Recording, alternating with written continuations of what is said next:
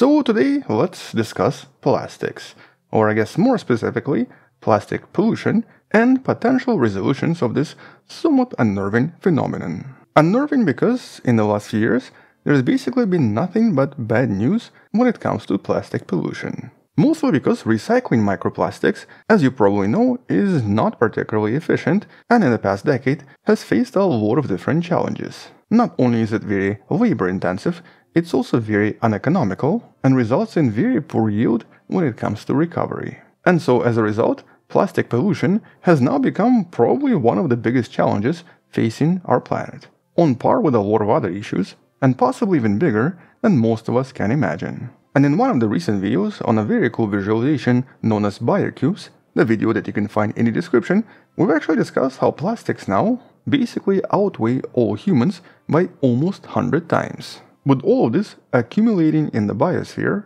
and already causing quite a lot of issues to quite a lot of species. Now the actual damage is still uncertain, but we know that as of 2024, we already have the first designated disease that seems to be caused by plastics.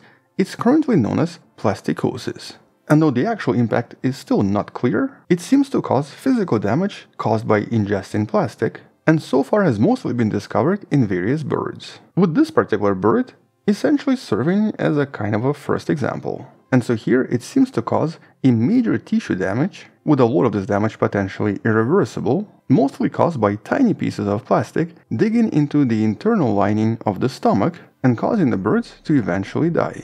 And apparently 90% of all birds from one particular study in the description were discovered to have signs of this already. And so here they decided to name this plasticosis. Mostly because, just like other fibrotic diseases, like silicosis and asbestosis, they seem to create a very similar type of tissue damage, except that in this case, unlike asbestosis, it's not in the lungs, this one is in the stomach. And though obviously the first conclusion from this is that don't eat plastics, it's really not that easy. As we'll discuss in one of the future videos I'm working on right now, microplastics have now been found in pretty much most organs in humans.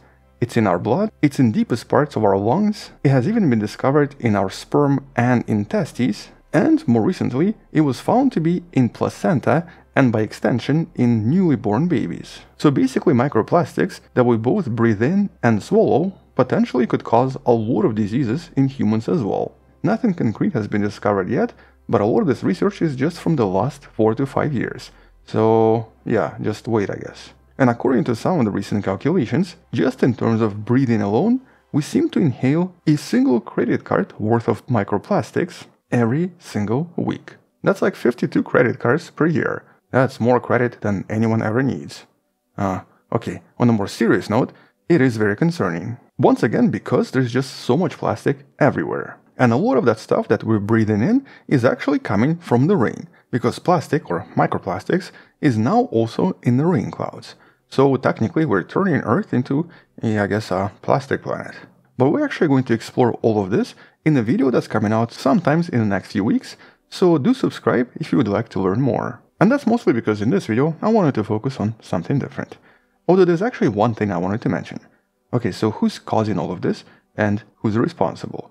Well, obviously to some extent us for buying all of the plastic products, but there are certain companies, and specifically 5 main companies, responsible for the majority of plastic pollution, and you can probably guess what they are. Most of them are companies manufacturing soft drinks, so here we're talking about Coca-Cola, Pepsi-Cola, Nestle, and Danone, but also at least one company manufacturing cigarettes.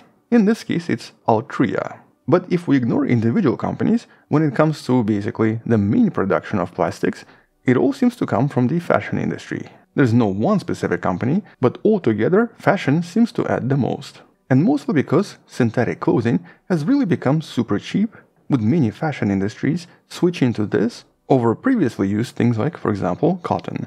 As a matter of fact, recently, I'm also kind of to blame. I went on one of those super cheap Chinese shops and bought a t-shirt for like $6 that honestly feels absolutely great, but it's made out of 100% synthetic material, essentially different types of plastics. And so obviously, to resolve all of this and to potentially find solutions, in the last few years there's been a lot of potential propositions on how we can maybe get rid of this plastic pollution. And that's going to be actually the focus of that next video. But just to give you a bit of a preview, researchers have already discovered or manufactured anything from bacteria to plastic-eating worms, mushrooms, bugs, and even synthetic egg whites that in theory can break plastic apart or use it for something else.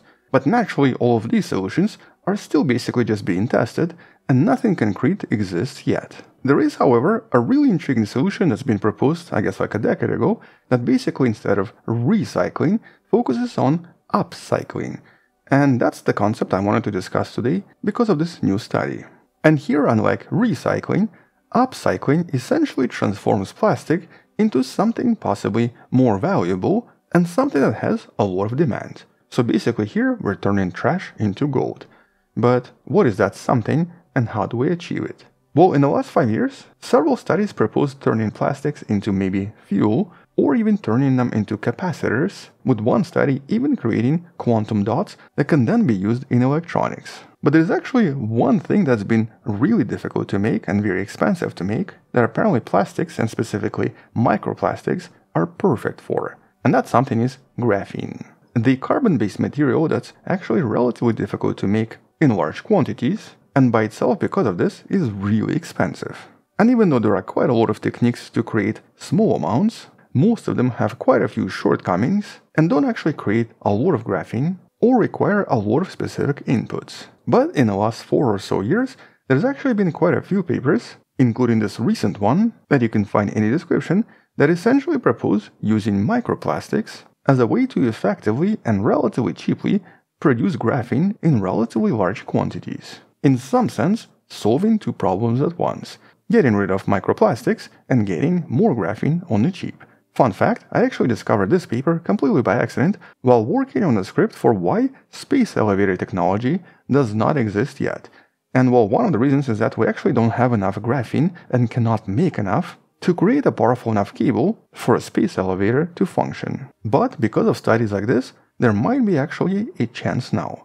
And so let's talk about what the scientists did and how they did this. Now, this is obviously not the first such proposition. Researchers have actually proposed using plastic waste to create graphene in other studies as well. But in most of these previous studies, they essentially used a relatively complex heating technique in order to melt microplastics and in order to then start forming graphene. And even in these earlier techniques, despite the fact that plastic had to be heated up with all this requiring energy, the overall production was already pretty effective. Here, the initial calculations suggested that by using approximately 1 ton of microplastics, the overall cost of electricity would only be about $120. But in this new study, they potentially found an even better technique that seems to be more effective and much faster. Once again using microplastics, 1 to 3 millimeters in size, but this time, I guess for the lack of better words, microwaved inside a tube filled with argon. Here they used argon instead of any other gas because it doesn't actually react with anything. And so here, by using a 2.45 GHz microwave power supply